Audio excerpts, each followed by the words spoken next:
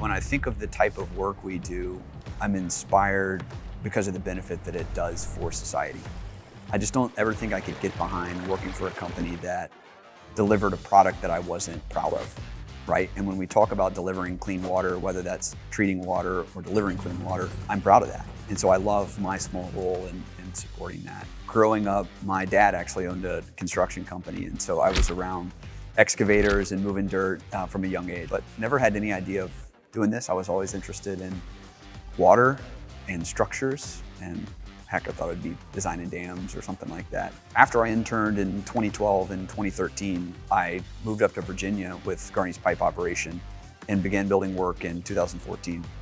And built work and operations for about 10 years with Steve Ford and Jordan Carrier and Mike Hall and Will Kennedy and lots of other great people up there.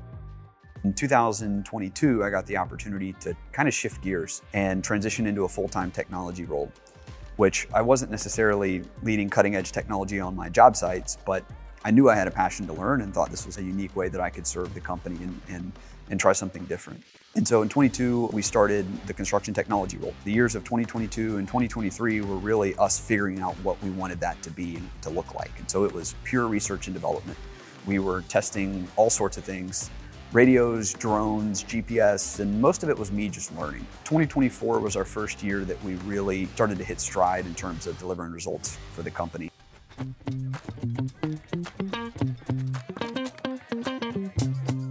Walking through just kind of high level some of the technology we use. Probably the most basic and the one that most people are familiar with is surveying equipment. So with surveying equipment, we have basic tools like GPS surveying or total stations, which allow our field teams to understand precise locations in space and layout design, or the reverse, take as-built shots of what's already been installed. Another neat tool that is being used right now is drones. Drones allow us to scan the existing topography and then make sense of that data. So we can run analyses on it, like understanding the size of a stockpile or how close we are to finished grade.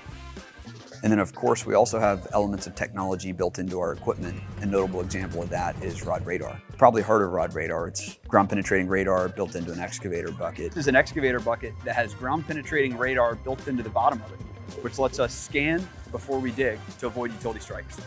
Technology 10 years ago had components of what we're doing today in terms of drones and GPS surveying equipment and software in the field. A big difference is the cost. 10 years ago, the drone that we're using now in most of our projects would probably cost $50,000. Today, it's $5,000. Technology is deflationary by nature. So the technology is getting cheaper.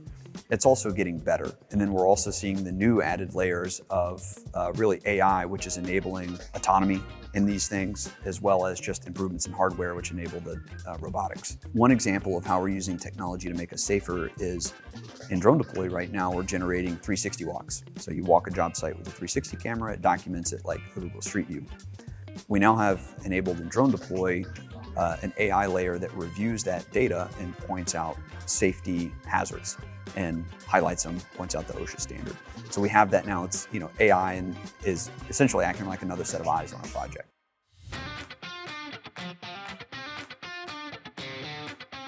The technology world changes very quickly. And if we think it's changing quickly now, let's wait 10 years and see how quickly it's changing then. That pace is only gonna quicken. And so our focus has to be on outpacing our competition in terms of how fast we can learn. And that means how we perform research and development. That means how quickly we can get these things stood up and built into the business. And also how ready and willing we are to change when we realize that, hey, this process is no longer suitable for us. This other process is, okay, let's pivot. And then we're not attached to any one system or any one process, that we have a forward-thinking mindset that is, how do we build this job as safe, efficient, productive as we possibly can? And let that drive our decisions. The most rewarding part about my job is definitely the people. I love seeing people succeed. I love empowering people. And that's one of the reasons I just come to work motivated, is I align with Garney's goal of allowing all employee owners to achieve their full potential. And I love my small part in that.